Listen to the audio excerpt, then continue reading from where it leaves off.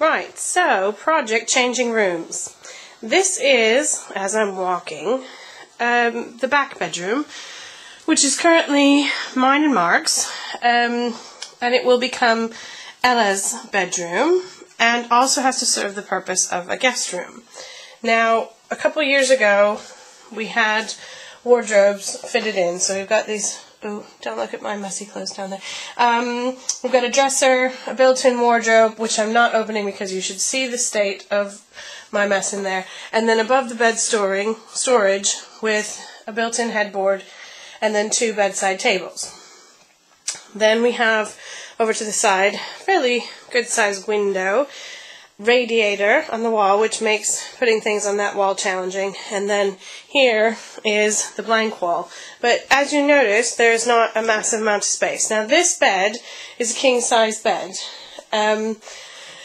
Our goal is to make this into Ella's bedroom, and my thoughts on it are that, this is my new plan, which I had to convince hubby about, that this wall will actually become sort of storage central.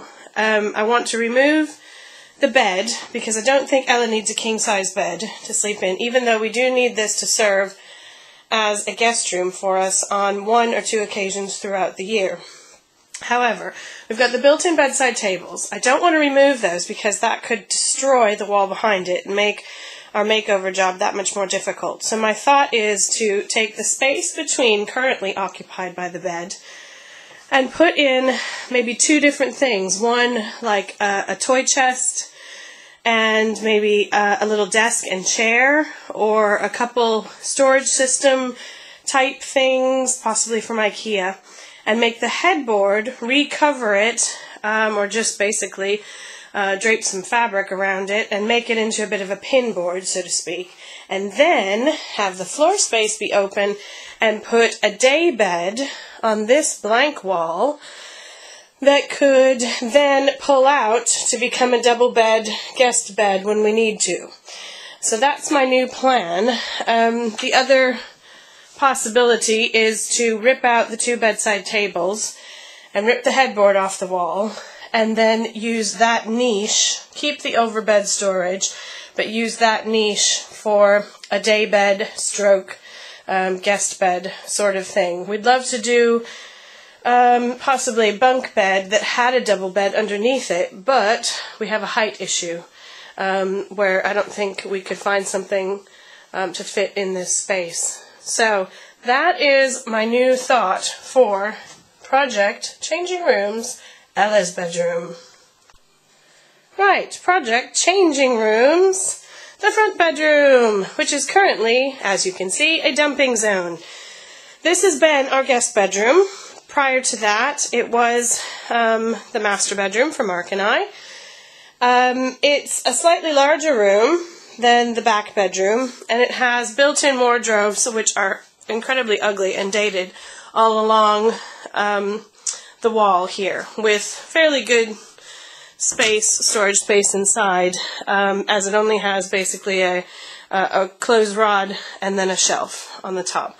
A bit of a mess and completely needs organizing. But we have a built-in dresser or drawers here. This room serves as Mark's sort of work preparation room. All of his work clothes are in the wardrobe and all of his beauty products are there. We have 2 bedside tables built in and sort of a headboard kind of thing going on. Mark did attempt, he repainted this shortly before I arrived on the scene and did a bit of decorating there. But basically, we're just looking at more of a cosmetic makeover job. We want to get a new window treatment because those curtains are abysmal. And we have paint to paint. We're going to try to repaint the laminate cupboards and I don't know that we can take the little beading trim off because it really dates it. It's got kind of a gold horrific thing going on. But if we can't take the trim off without damaging the doors too much, we'll just do our best to sort of paint over it, basically. But the only other thing I was thinking we would try, Mark is in favor of trying to get some sort of overbed storage, stroke headboard thing on the back wall there. But I think that's going to make the room a bit too heavy. And it's also a cost we perhaps don't need to incur. We really do need a new bed because this bed is a bit rubbish. And it has 2 drawers at the end of the bed, which you can't see, and they're not very functional. So we want a bed that actually lifts up, and we can have bigger storage area underneath. My only other crazy thought is this dresser that is built in. If we can remove that, we have a fairly decent sized wall space there, albeit with a little bit that comes out. But what we could do there, you all know that my favorite storage system from IKEA, Expedit, or however they say it, we could potentially put something in there. It wouldn't be as wide as the drawers, but would still allow us cubbies that we can store clothes, other things in, and have some display, but also then increase the space between the end of the bed and the storage, because we will be having a Moses basket in here for a few weeks when baby number 2 arrives. So, this is the current state, rather embarrassing, of bedroom number 1, project changing rooms. Right, project changing rooms, the baby's room. This is currently Ella's room. It's really the teeny tiny box room that most semis that have 2 bedrooms upstairs have.